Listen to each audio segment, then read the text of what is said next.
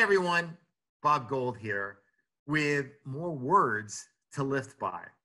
And I've partnered with a fantastic North Carolina poet, Ryan Ashley, the artist, who helps to bring eloquence to the people I have had the pleasure of meeting, knowing, working with, who have enriched my life immeasurably and inspired me. And I just want to say how fantastic you are, how fantastic. I feel so much gratitude for knowing you. And today I want to do a shout out to the amazing Amy Washco. Amy is someone who Corning, threw us together to work with, and she came in like this rocket, like this whirlwind of energy and focus and tirelessness and getting it done. And it was just fantastic. And she's moved on to another division of Corning, so I don't get to work with her now. But wow, she is the total bomb. She's everything. Mother, wife, stylist, homemaker, and extraordinary, extraordinary executive. So Ryan, how have you been able to capture Amy in your words from my describing her?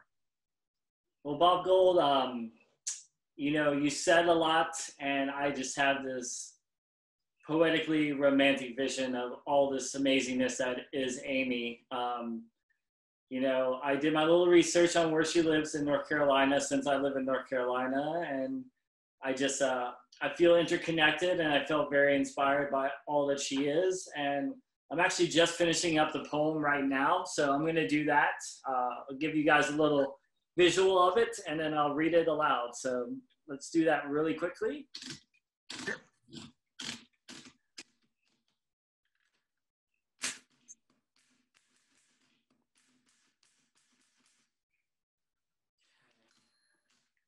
Right. This is what the poem looks like.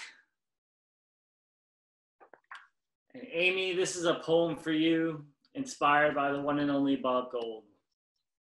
He bows his head towards you, knowing that you are watching your reflection shine on the calm waters of Lake Norman. Riddled with your dynamics, a whip-quick mind, blonde beauty refined, sign him up as a forever fan. Of the brilliance within you, for having given him in hand, you stand proud, mother, wife, executive.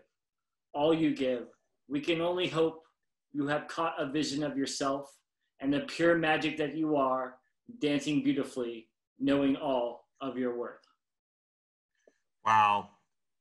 Thank you. And thank you for the relevance to Lake Norman, which is nearby Amy's home. And Amy, I hope you enjoyed this. To all of you who might be watching this, thank you so much for bearing with us, sharing in this poetry. I hope you will find your own words to lift by and share with others. Until next time, this is Bob Gold signing off.